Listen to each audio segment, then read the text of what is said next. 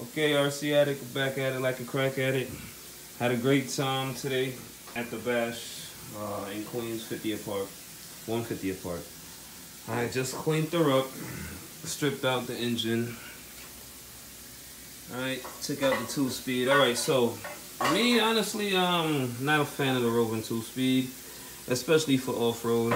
I might invest in the FID. But the roving, nah, it just falls apart. It doesn't handle. So I'm going back to my turtle racing snapper and my single speed. But other than that, she did good, man. Shout out to Babe for hitting that ramp. Hey. And that's it. I'm gonna put the videos up soon about with the bashing and the racing. And yeah, Mike, Nitro Streets, man. Good event. Turned out was nice. See, I don't play no games, man. I clean